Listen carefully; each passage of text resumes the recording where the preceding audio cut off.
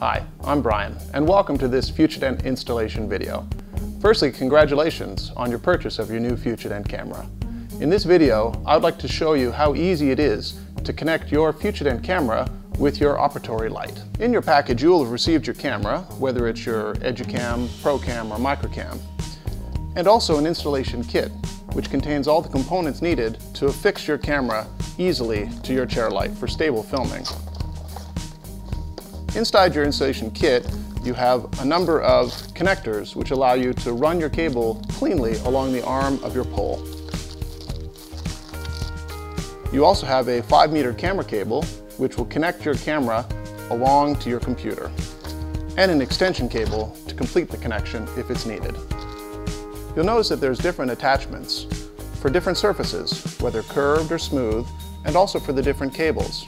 The camera cable has a narrow diameter, and the extension cable is somewhat thicker. Okay, so now you're ready to connect your camera and cable to your light. Begin by taking the sleeve adapter for the camera's ball joint. Simply remove the wax back and affix this to your light head. Now, depending on your light, there's a lot of different form factors out there. You can put it on the top of the light, the bottom, even the sides, but ideally you want to get it as close to the center as you can.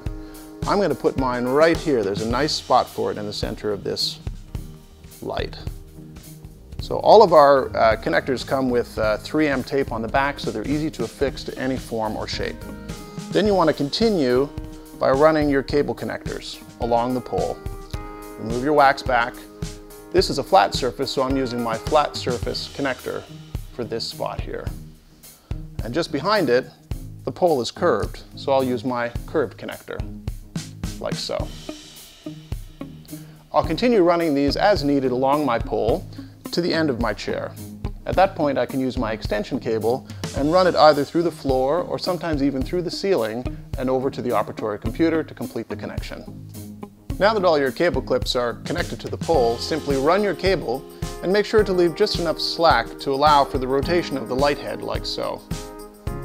Then take your camera with its ball joint attachment and slot it into the sleeve like this, and finish your connection by putting the USB into the camera head. Now your camera's set up and you're ready to start focusing and filming. Begin by opening up the Futudent software to the preview mode so you can see what the camera is seeing.